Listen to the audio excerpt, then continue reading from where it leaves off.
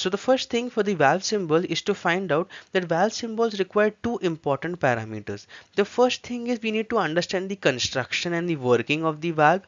Plus we need to understand what is the generic symbol, and we add both of them together, then we'll get to know each and every valve symbol, and there is no need to memorize any symbol. So let's start by logically understanding each and every valve symbol. The first one is a simple one, which is ball valve. The construction of a ball valve is very simple. There's a ball in between which rotates and tries to regulate the flow. So let's have the generic valve symbol and the ball put in between. So this is a simple ball valve P&ID symbol as per ISA 5.1.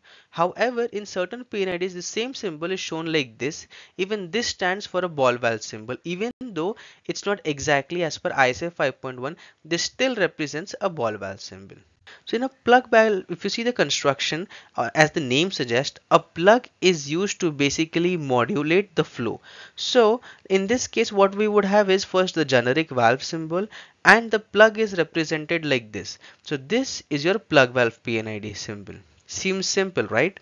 Now let's look at another interesting example, butterfly valve construction. Now it's difficult to draw a butterfly in between, right? So in that case, how does a butterfly symbol being shown? So for that case, one thing is, as per ISA 5.1, imagine these two to be the ends of the valve, and then butterfly is kind of like a vein in between. So it's basically opening and closing. So this is shown with this line. So this line represents the vein going open and close. Now one more thing is, in terms of the common symbol, this is what ISA shows, but sometimes in certain projects that same symbol is shown like this with a dot in between.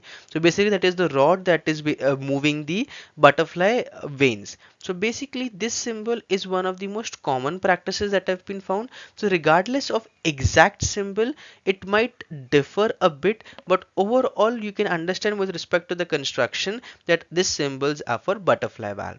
This video is part of the masterclass on Udemy called as How to Learn P&ID in a Brand New Way. I think you would find it super valuable. The link is given in the pinned comment and in the description.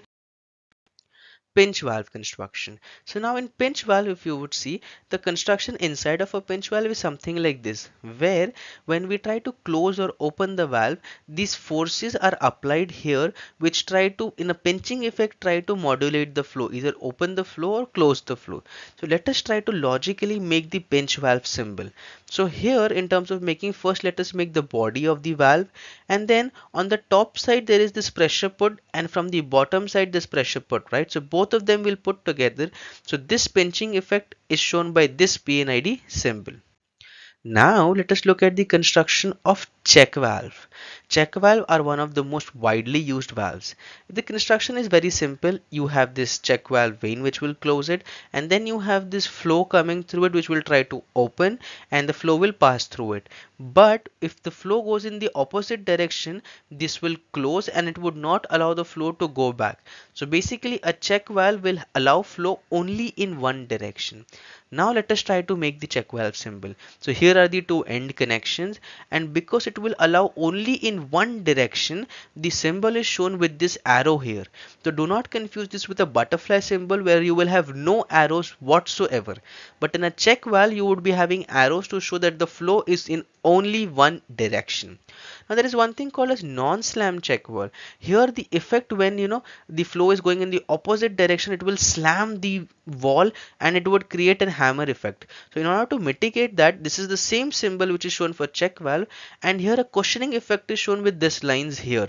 So this is the symbol for a non-slam check valve. Next thing is a needle valve symbol. Now for a needle valve, the construction is again important to us. So in a needle valve construction, if you see inside here, there's a small needle here which tries to regulate the flow. So let us try to make this symbol with respect to this understanding. So here's the valve symbol, and a needle is kind of represented like this. This is a needle valve symbol. This symbol is not usually part of the ISA 5.1 symbology, but needle valves are important and they are shown in a lot of P&IDs with this particular symbology. Now, let's look at one of the most widely used valves, which is a globe valve. The construction of a globe valve is very complex if you see. It's got this kind of trim material and the seat and everything. So what engineers decided was, why not make it simple? So we are confused about it. So let's make a black dot here coming and then a generic valve symbol. So whatever is this confusing shape inside is covered in this black dot, and this means it is a globe valve symbol. I hope you have liked this video in terms of the valve symbols, and we'll also make a summary of this so that you're able to relate to it and then use it in the further projects.